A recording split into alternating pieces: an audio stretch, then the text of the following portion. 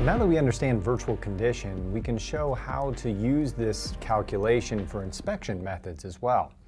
Now in Unit 5, we talked about how to inspect the location of holes. We would get a height gauge, we would painfully find out where the hole is in the Y direction, where the hole is in the X direction, and use our calculation.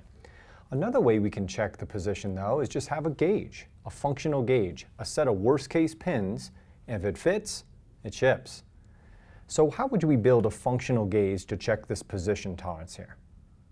Well, the gauge would need the datums on there because it has a position tolerance of ABC. You need a gauge that would mount to A, that would mount to B, and would mount to C. And it would look like this. And these red pins would be sized out to check that position tolerance. So what size would we make these pins? Virtual condition. So what is the virtual condition of this hole? Smallest hole 14.7, that's MMC, minus the position tolerance of 0.6 gives you a 14.1 virtual condition. And that's what size you would make the pins. And that makes sense. If you check the hole with a 0.6 under pin, then you're checking to see if it's in position within 0.6. Now the problem with a functional gauge is it only gives you one answer, either pass or fail. It either passes the gauge or it fails the gauge, and you don't know which hole is failed, and you don't know how much it's out. So we can use this boundary method for evaluating position even using a CMM. So a CMM would align to the datum reference frame on our imperfect part, and then it would expand our gauge pin, theoretically, an actual mating envelope at the true position. So the CMM would move the basic address of 20 and 25 and expand the biggest envelope until it hits part of the surface. And that comes in at 14.2. That's what we call the related actual mating envelope. And then we can compare that related actual mating envelope to the virtual condition, which is the worst case it's allowed to be. So here's what an inspection report would look like. The virtual condition allowed is 14.1.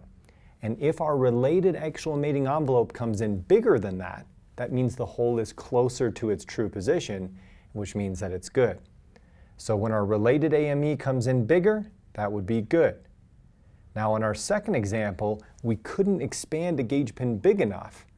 And so that means the hole is shifted too much out of where it's supposed to be, which means the position is bad. So in the second example, our related AME is less than our virtual condition, so we'd reject that part.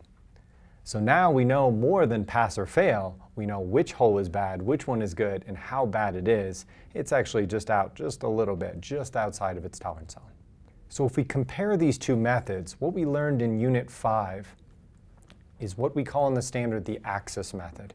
The axis method checks to see if the hole's axis is within this variable size tolerance zone. The tolerance zone is increasing as the size of the hole increases because of that bonus tolerance.